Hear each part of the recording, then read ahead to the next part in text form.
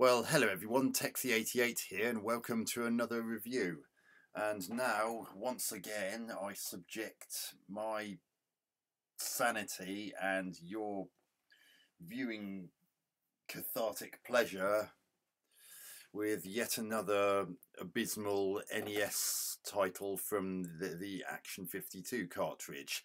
And as you saw at the beginning of this review, albeit briefly, this is one of the few games on this cartridge that actually has a title screen proper and not just this boring text, because just before this you saw that brief picture of the two soldiers facing each other, the one of whom bears a more than passing resemblance to a certain Saddam Hussein. Yes. So, 1991, that was actually a bit topical, as there was a bit of a Gulf War around that sort of time. So, a little bit in poor taste, this game. But enough of that. We're here to look at the game itself, and I'm really not looking forward to this. So, we control this grey tank, and we're up against pink tanks. Yeah. Seriously. Would people really drive around in pink tanks? My goodness, there's actually animation on the caterpillar tracks. Oh, did you see that? There was a tank over on the right there. Oh, that tank exploded just by touching me.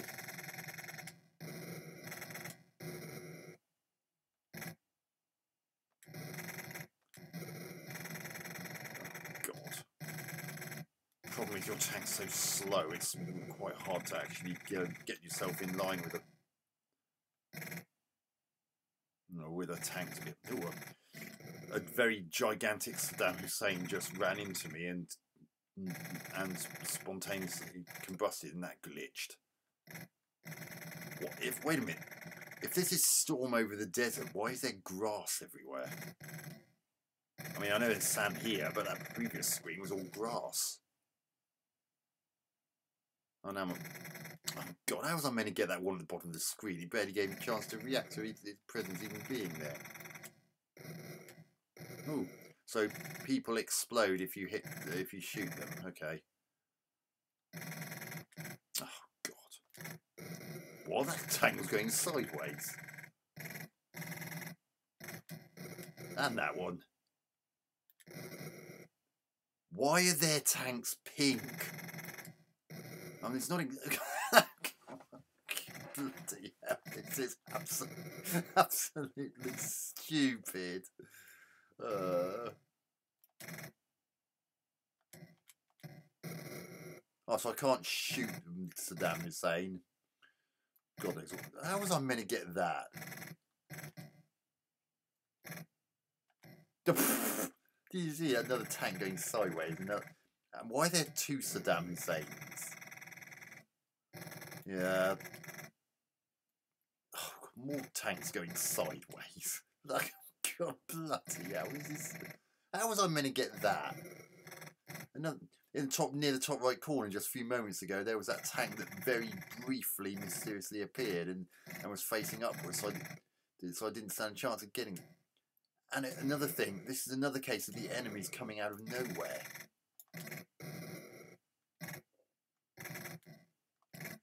What? That hit that thing. That bullet clearly went straight through it, that tank. Oh. What? Again, I hit that. God. Okay, so can I actually die in this? I mean, I've had two tanks just run straight into me and spontaneously combust, and even that person just exploded just as he touched my tank. That flickered a bit just then.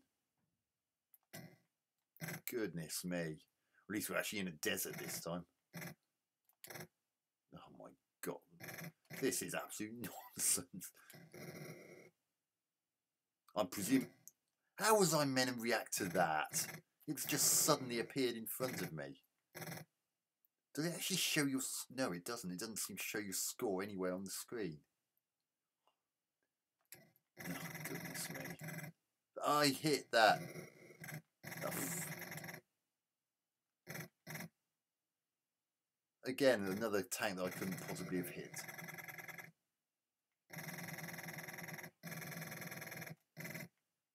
I'm surprised that my tank actually makes any sound. Oh God. What? So they can go right through those. Hey, what? Oh, be consistent. Why are these soldiers run into my tank spontaneously combusting? Is my tank electrified or something? Oh, God. I can't believe they're actually asking you to shoot soldiers.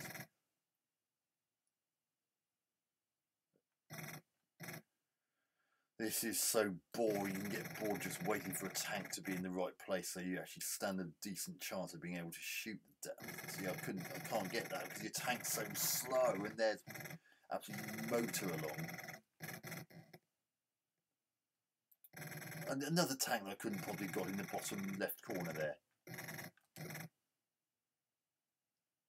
And I'm asking again, can you actually die in this? I've lost count of the number of times that a tank or a person's touched my tank, and oh God, that does look silly. And I haven't even died. I mean, I can't even see an energy bar. Got flickering or what?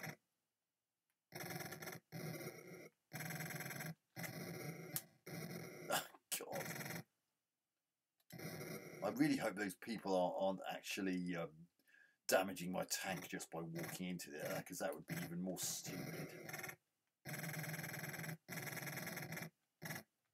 Oh dear.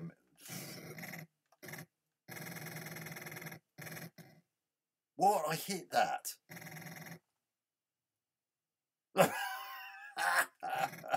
Oh, this is so stupid. Can I actually be asked to finish a game? For goodness sake, to finish a game of this. I mean, I seem to be nigh on invincible.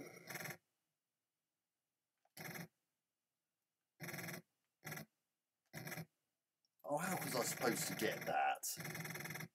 You don't get enough time to react. The tanks just come out of nowhere. What? Oh, this is silly. Oh. And you can only fire one bullet at a time. You can't actually fire another one until the previous one's disappeared. I'm sure I hit that tank.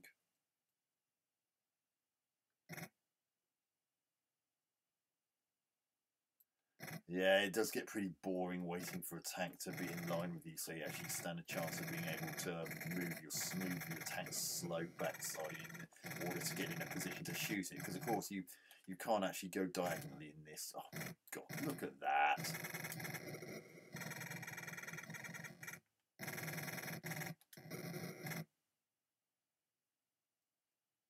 Why are the tanks that they drive pink? What? How can a person walking through a tank blow me up? That makes absolutely no sense. Oh my God. Oh, half of these tanks I've got no chance of getting because they appear right next to the edge of the screen and are facing it, so they disappear before I even have a remotest chance of being able to hit them. You'd be playing this for hours if you don't die, because it just takes so long to be before you actually get a tank that you can realistically hit. Oh God. And these tanks just come out of nowhere half the time, like that one. Did that just come out of the sand or something? Oh my God. Bloody hell, how many Saddam Husseins are there? I'm sure cloning didn't exist in 1991. Oh, I had no chance of getting that.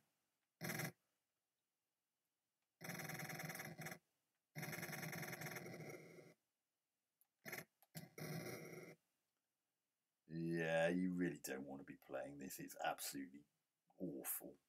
And I hit that guy and you know it.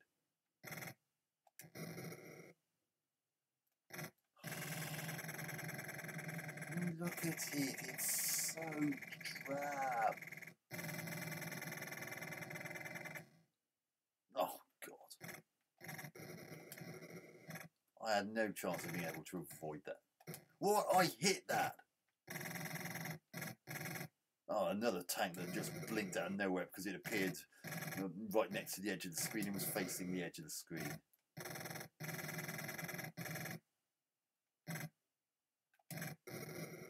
I'm actually really surprised that all the levels look different in this. In a lot of the other games, it's just the same shit.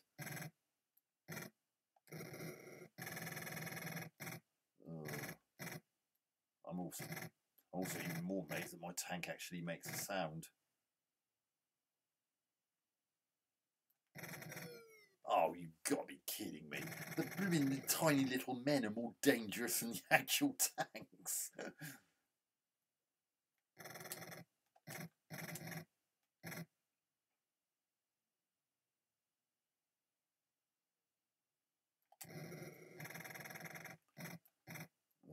Oh, another tank that I couldn't possibly have got.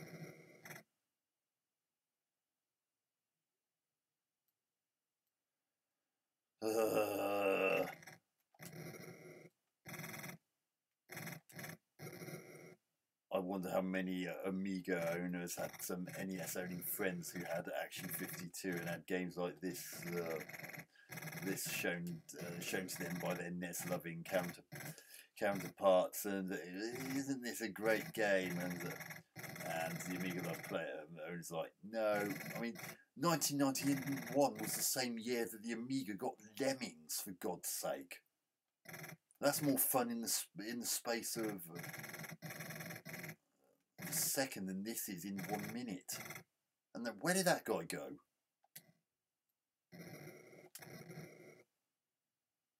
Oh, for God's sake, one bullet wouldn't kill a tank.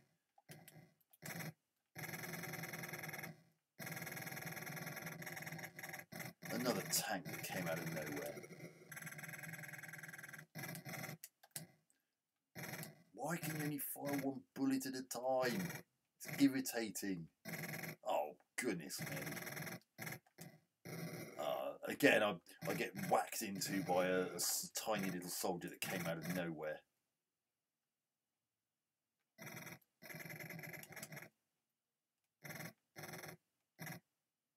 Can this level just end already? This is boring. I'm sure I hit that guy.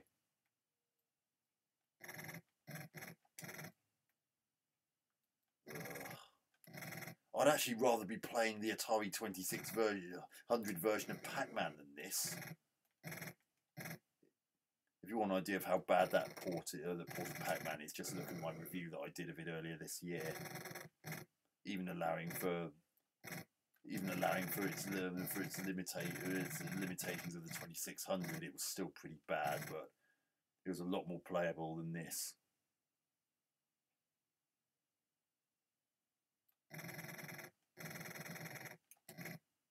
Oh, goodness gracious, this is so horrible. Ugh.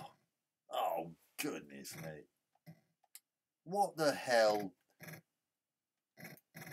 These tanks just drive around in an arbitrary manner. They haven't got a clue about how... Oh, God. What? Oh, I thought I was going to...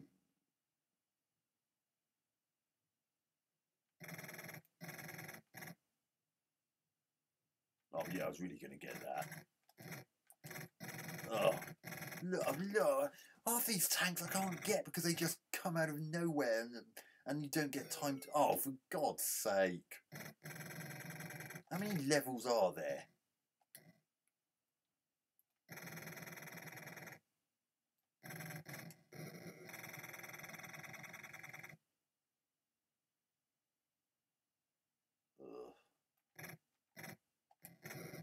Oh, for goodness sake.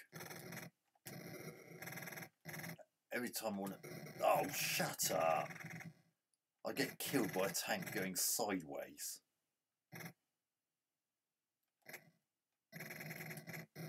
look at this, it's utterly stupid.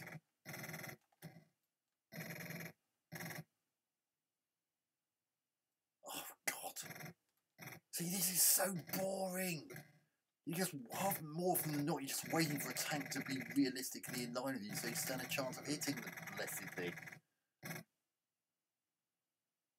And hoping you don't get killed by a tiny little man who just fires one bullet at you or just scrapes your tank's paintwork and blows up your tank.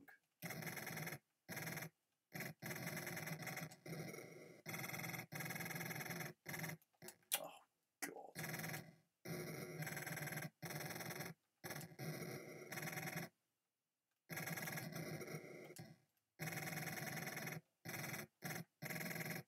Oh, bloody hell. How much longer is this going to go on for?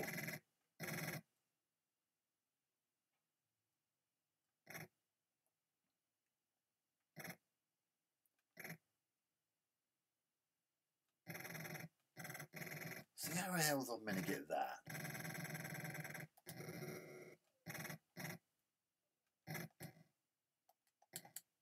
I'm going to fire one bullet at a time.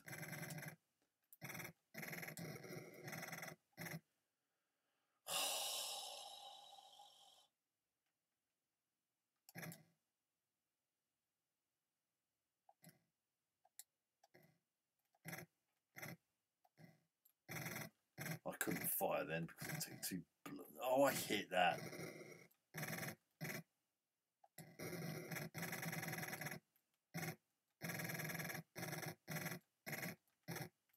Another tank that I couldn't. Yet another tank that I couldn't possibly have hit. Oh, God alive! I hit that bloody tank. And that one. Oh God, I had no. That was in line with me, but I had zero chance of reacting to it. See, look, all these tanks disappear right next to the edge of the screen and disappear before you even have a chance to register that they've even appeared.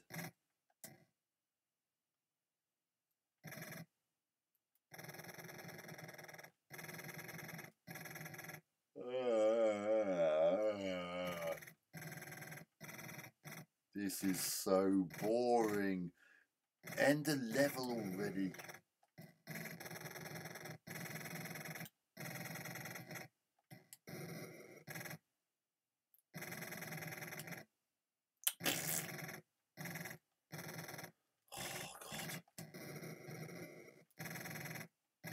I'm sure that around this sort of time in gaming history, the NES had a really superb, if balls hard, Batman game. Want to show off an NES? Put that on, not this. In fact, avoid Action 52 altogether because everything about it is a pile of complete and utter crud. Oh, ah.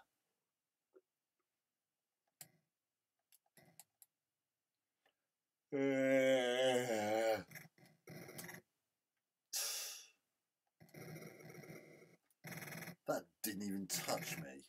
The hit detection in this is pretty pants.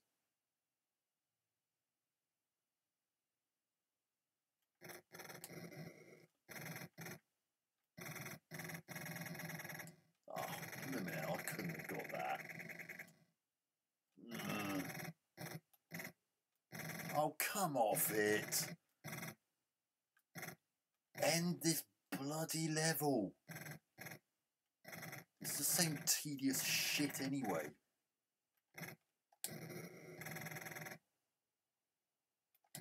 Oh, I can't be bothered to play this anymore. This is just boring.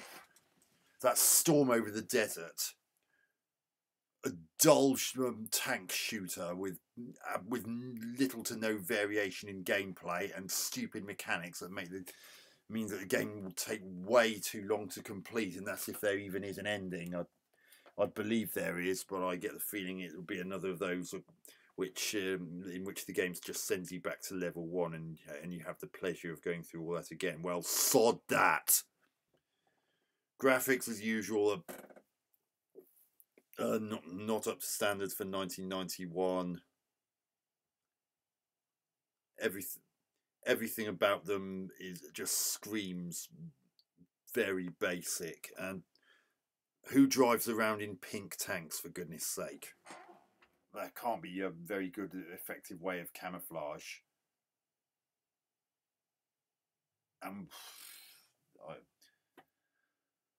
The sound is just bangs and bullets, and that do sound if your tank blows up. Oh, God, that's it. There's no music whatsoever in this, so it totally lacks any kind of atmosphere. And gameplay, boring as hell. Your tank's so slow that it's not impossible to hit half the tanks, partly because your tank's so slow and they're faster than yours, and partly because they just have this penchant for just appearing out of nowhere, quite often in places where you've got absolutely zero chance of hitting them because you can't get yourself lined up with them correctly. And you get caught unawares because you get super distracting things like the tanks being able to move sideways, where of course and through obstacles like these block things, which of course you can't go through half the time. Not as particularly consistent as you saw earlier, because you saw me drive straight through that one on that earlier level. But apart from it, above all, it just takes way too long to get anywhere. And that's if you can even be bothered to keep playing for long enough, which unfortunately I can't, because this is a big snooze fest. 1 out of 10 for Storm Over the Desert on the NES Action 52 cartridge. So anyway, hope you enjoyed that review. Catch you on another one soon. Texie88 out.